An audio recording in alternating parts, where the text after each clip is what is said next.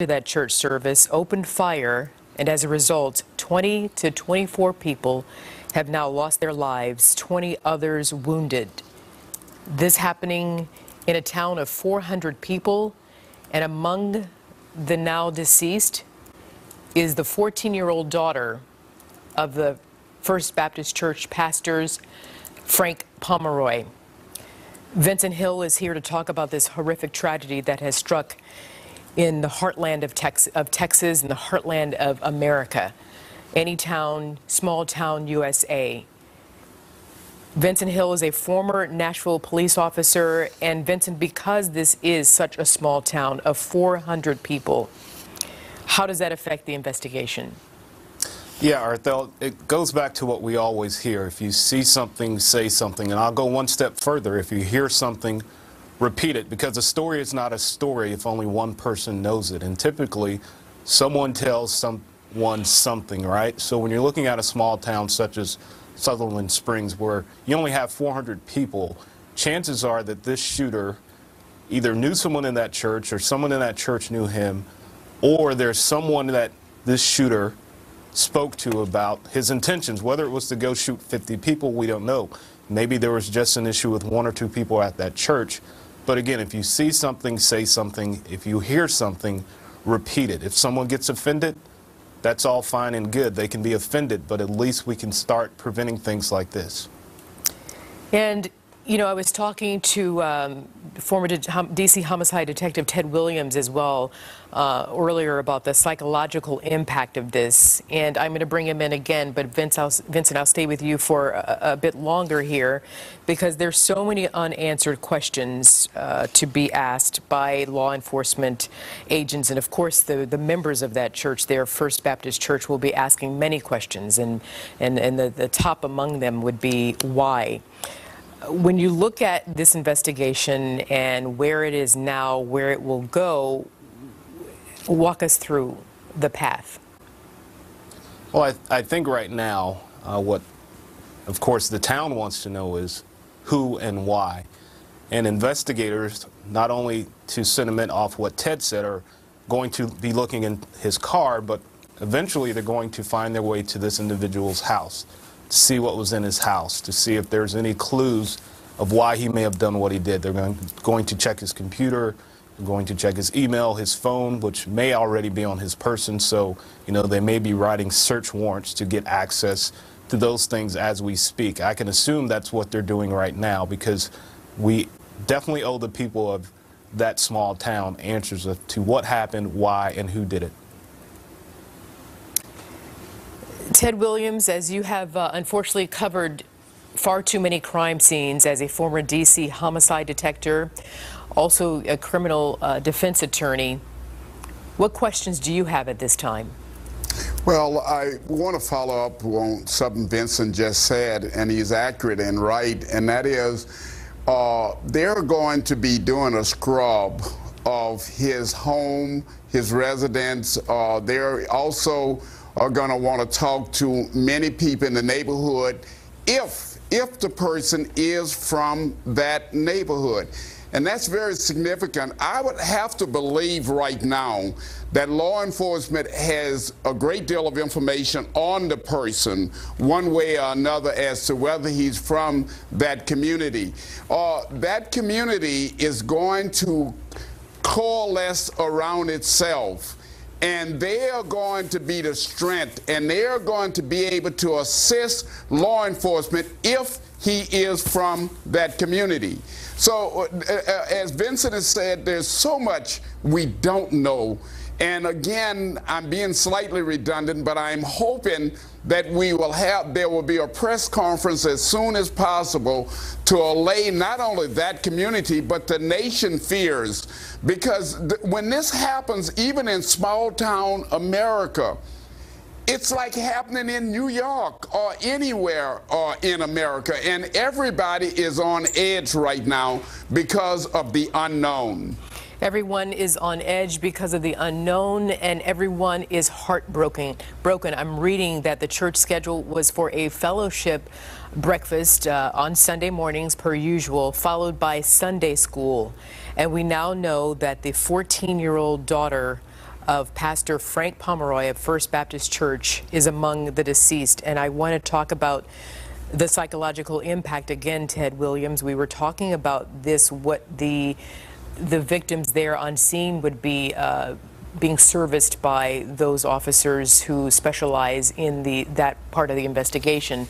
But also now you have a 14-year-old girl. So now this is going to spill over into the schools, the teachers. They're going to have psychological evaluations of the students because it's surely going to impact them. Their friend who went to church Sunday morning did not leave that church service.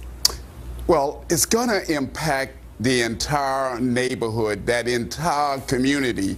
They're going to need grief counselors, not only, as you've said, and I agree with you, in the schools, but anybody that's associated with anybody associated with that church. As we've represented here, this is a very small community. And as you already know, Ardell, in these very small communities, everybody knows everybody.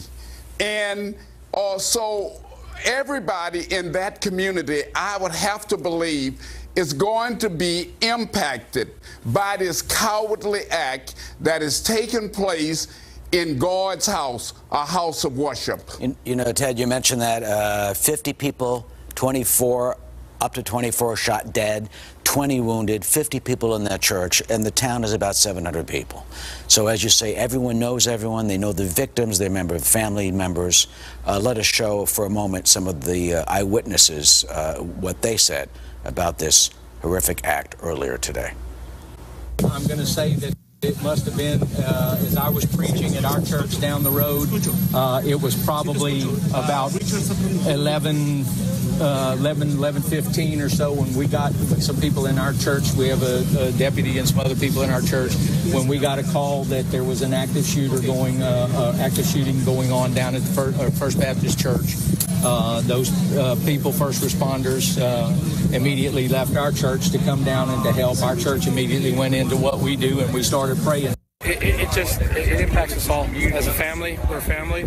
So what it does, it causes us to stop what we're doing, start to pray, and see how we can serve. And that's what you're seeing right here. This community is rallying around these folks, and so we're just going to try to do our best to comfort and minister how we can. We got called in the middle of our service down the road, and immediately the people that were my wife, who is a nurse at the hospital, local hospital, went into action. We have a deputy that was in there that went into action along with other people. We got ready, and then we just did what we do. We prayed. And you know, the Bible tells us that we overcome evil with good. And not evil doesn't overcome evil. Evil can only be overcome by good. So we come together to do that immediately. It's devastating for us and for our community, but God's still in control.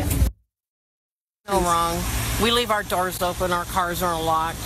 My car's running with the keys in it right now. I mean, we don't lock our doors out here, but